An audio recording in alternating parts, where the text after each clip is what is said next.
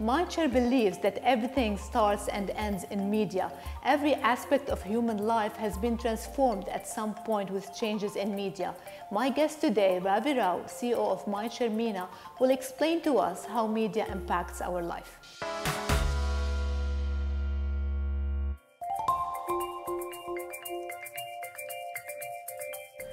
Ravi, I would like to thank you for being with us on Tawasul Show. And I would like you please to tell me a bit about Mindshare and about your role all the way to being the CEO of Mindshare. Thank you. I think Mindshare has been a great ride for me. My first memory of Mindshare has been in Dubai in '99 when Mindshare was launched. So I was the #2 employee. I began at the same office in Garud, and that's been the interesting story. But when I look at myself, I can say I'm an accident by chance. I got into media. I never thought I would be in media. I never understood advertising. But I was a marketer who got into media because of my silly ways in my younger days. But then media has really made me what I am today, and I really enjoy because no 2 days are similar. And that helps me to make things really challenging the situation the way things are.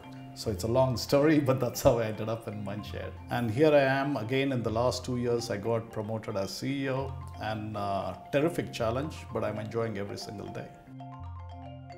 What characterizes Mindshare compared to the other media agencies under Group M? I think most media agencies have some unique trait or others. For us at Mindshare, it's to do with complete performance marketing and end-to-end solutions for our clients, right from getting insights all the way to deep-end analytics. So it's a big plus because we have all the heads of data to everyone in-house. We don't do outsourcing, and that's a great boon for us as Mindshare. Ravi, I have to tell you congrats for the new wins, Pizza Hut, General Mills, Dubai Safari Parks. How is it like to win new business in these difficult days?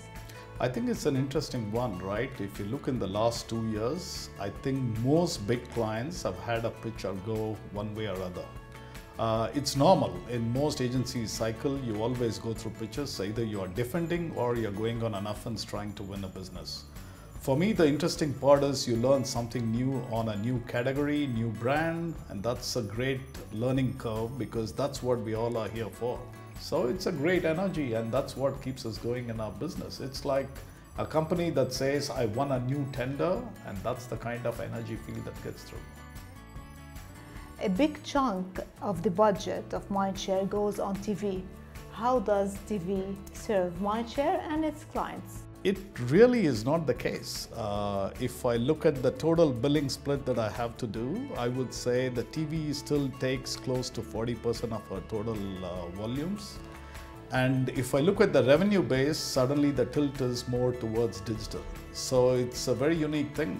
And I think the good part is we have a very good balanced media split across TV, print, radio, cinema, outdoor, and of course online.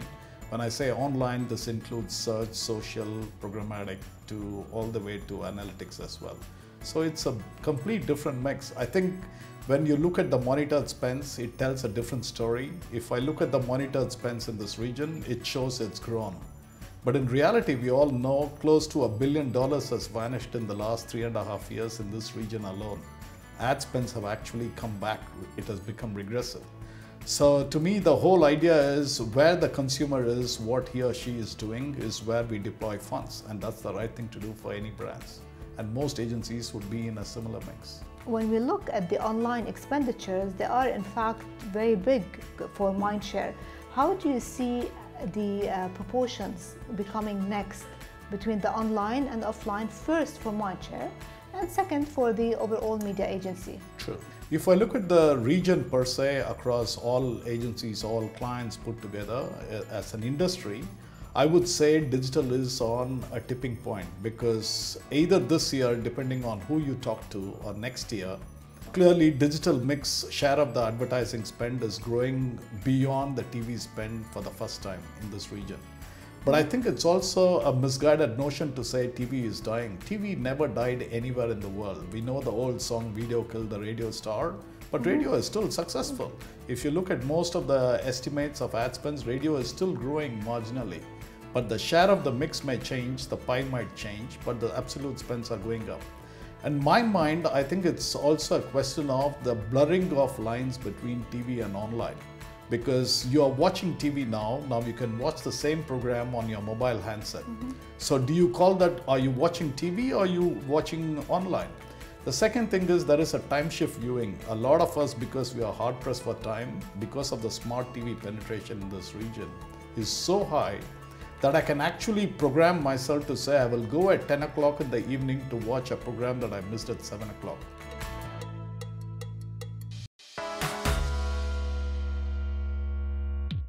Is the strategy of Mindshare to have giant clients or a portfolio of smaller clients? Now, I know you will answer me both, but I would like to have like something really inspiring out of this. Okay, for us at Mindshare, there is no defined strategy to say why I should go after a large client or a small client. If I really look at the mix of clients we have one large client followed by a host of 7 to 8 mid-sized clients, which I would say in the range of $5 million to $10 million across the network in MENA alone.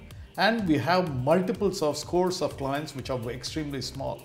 But small doesn't mean it's a relative measure, right? So in markets like Iraq, for me, the small client is significant enough, and I know they're going to grow in the future as we go along. We are one of the few agencies that has an office in Baghdad, and it's a great feeling. And I think we also want to grow with the clients. That's been the way that we are. Now, given the fact, the type of client mix that I have now, would I like some of the big clients? Definitely yes, we would go after them. But there is no strategy to say I need to go after a large or a smaller client. How is it like to depend on a big spender like Safi Danan or Etihad Airways or Zain previously? If I look from a marketing angle from my previous job, if I have to talk about it, there are some brands which you are launching, you need to spend a lot more investment time behind it. And you spend dollars, you get returns maybe 5 years later.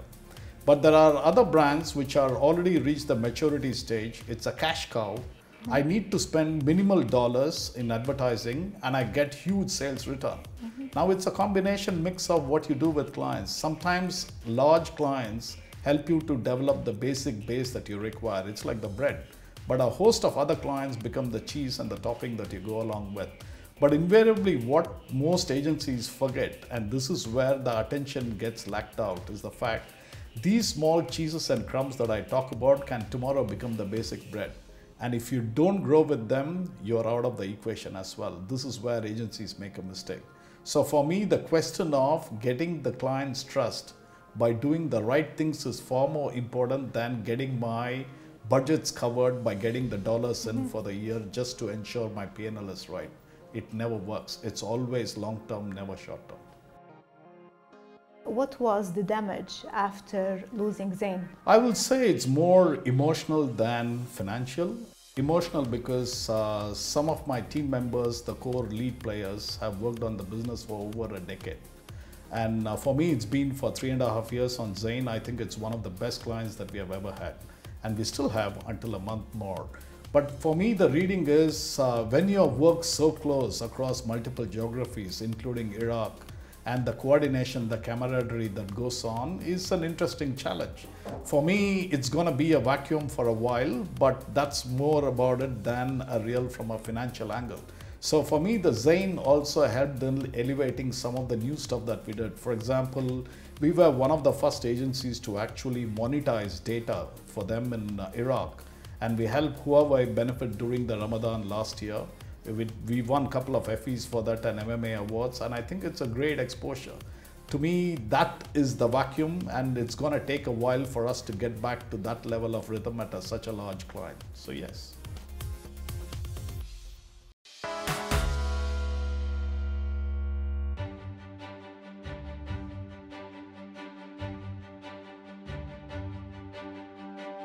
What's the recovery plan after Zain? I think the recovery plan is very much there. There is a lot of attention that's being paid to some of our growing clients. Pizza Hut, for example, is a great story that we can talk about. We find we have moved the needle from basic planning to all the way into getting involved in the real insights coming out of the same store sales that occurs on a not just a weekly basis, even on a daily basis. So suddenly you find that the intellectual capacity within the agency teams have grown up, and we are also got new people on board. Suddenly you find the energy levels are back to normalcy again. So it's a matter of, do you like the brand? Do you like to get involved in the brand? And as a CEO, I would say I'm a hands-on planner. So to me, it doesn't matter what title I hold, it's what do I bring on to my clients. And if most of us are thinking like that, thankfully, I have a team that thinks like that. It's a great going for us. We will miss Zain very soon, very fast. I really hope that you don't take my question very personally now. No, please, go ahead. Did Mindshare lose some of its previous glory? Because I've been in the region for a long time, if I look back at the entire Mindshare history since it was launched in 1999, I can say the one thing that we miss is Unilever. Because I've been a management trainee during my business school days at Unilever. I've worked on Unilever in entire South Asia. I've worked on Unilever in this region before. And when I went back to India, again, I was with Unilever associated for 7.5 years. So to me, I think the one lost glory, if I have to say about Mindshare, is what should I do to get Unilever back? Now, it's very easy, but I think we got to live up to it, and we are working very hard. So sooner or later, in a few years, you will hear the news. شو اللي تعلمتوه بالأخص بال 2018 وبدكم تطبقوه بال 2019؟ I think the biggest learning for this year and even last year, if I have to say, is this. Some of our good clients have cut down on the ad spends. Some of our existing clients, very few, have actually in fact increased the ad spend dramatically because they see a huge spurt and growth. So it's a very funny thing. In the same category in one market which is declining, another category is jumping up in another marketplace. To me, the biggest learning is to say, how do you keep it with your clients on a continuous basis, support despite the spend drops? And you continue to learn more, because the lesser the budget, the more challenging the planning is. And it's all to do with planning. It's not just sheer buying. Buying anybody can do. It's a matter of how do I connect the brands, make it exciting for their customers or consumers, and make them demand more, and therefore the sales occur. For me, that's a big lesson. And obviously, every time we go in for a pitch, some we win, some we lose. For whatever reason, I think the answer is the wins always give a high energy, and it makes it work better. So for me, it's a question of hold on to your existing clients, grow with them, and in the process, if you're able to get new clients, new category learnings, great. And that's the same thing that will continue in 2019. I would kindly want you to unveil some of the initiatives for 2019, and it would be something that you probably would want to share for the first time. I think our biggest bet we're going forward into 2019 and beyond, it's not a one-year play, is what we started off in data and technology a year ago. I think the data and analytics is one critical area that fills the loop between what is happening versus what should happen, and therefore this is one focus area that I've got for the next 2 years. In fact, we have now gone into a stage of beyond attribution modeling. We are doing a lot more, even consumer segment mix modeling, a new stuff in modeling exercise that was being introduced into this region. And I am very proud to say some of our clients are already in the forefront, and we are very glad that we are working with them on these areas.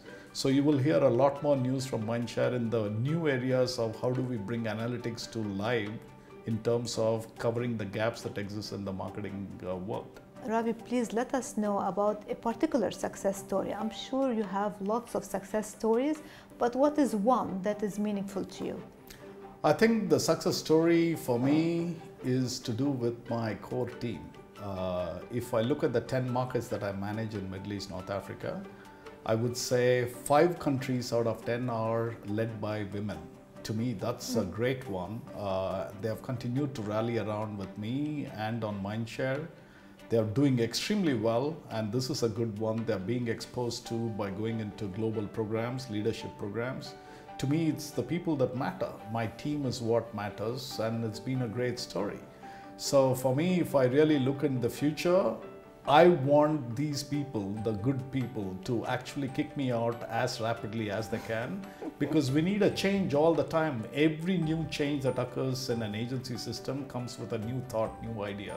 So to me, the real day that I'm looking forward to is the day when they say, Ravi, bye-bye, enough of you in this agency, because then I know I have a very strong team who are capable and who can manage.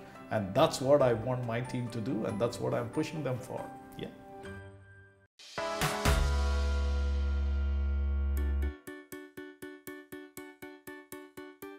What's the biggest loss for Mindshare? The biggest loss this year has been Zain. I would say that definitely, but we are getting over it. And my good part is I know they will do very well, continue to grow, and they are in the hands of another good agencies. So, but the difference is we have fierce competition when it comes to this, but when it comes to the client, I get my handover done tomorrow in a very nice way. I'm personally going because I want the best for Zain all the time. To me, it is a loss, and at the same time, it's a gain, because that gives me freedom to look at a host of newer clients that we have got. The energy can be focused, and we want to make it grow as well. So in all aspects, it's a cycle business where we work in. Some agencies win, and then they are on a winning spree, and then suddenly you see a slackening. But for me, cycle or no cycle, I think the best idea is we move on, life goes on, and we want to be happy and do more successful launches for our clients, and that's all I'm interested in. Hats off for your positive spirit, Ravi. And what's the biggest win? I think if I have to look at, I won't talk in terms of budgets, but if I have to talk, one of the best wins this year that we have had as Mindshare across the network is Pizza Hut, because it's opened up channels in so many different areas, including dealing with food aggregators. That's given a great joy to all of us. And the second thing is we have had a lot of defenses, right from Touch Telecom in Lebanon to Tunisi Telecom in Tunisia. These has been great defenses. We have beaten all the competition, and for years we continue to handle. That gives a great pride for me and my team. So yes, we are still on. Last but not least, Ravi, I would like you to address anybody who is in the media industry and send them tips and advices or any message. So the one good thing I will talk about is the entire publishing and the media vendors per se, to say how else can you people try to get more ad spends unless you provide a real value for every dollar that comes through.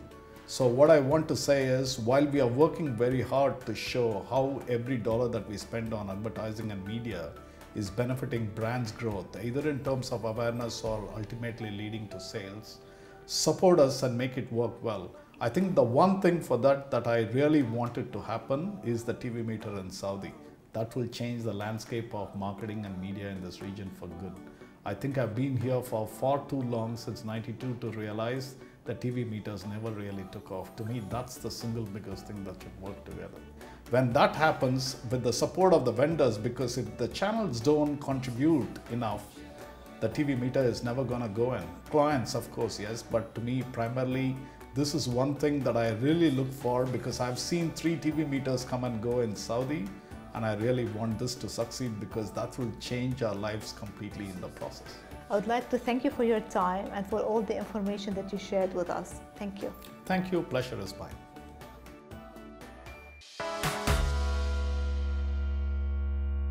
الحياة داخل وكالة الإعلام هي عبارة عن سلسلة من الربح والخسارة. المهم هو وجود استراتيجية لتأمن النجاح والاستمرارية بالأيام الحلوة والمرة.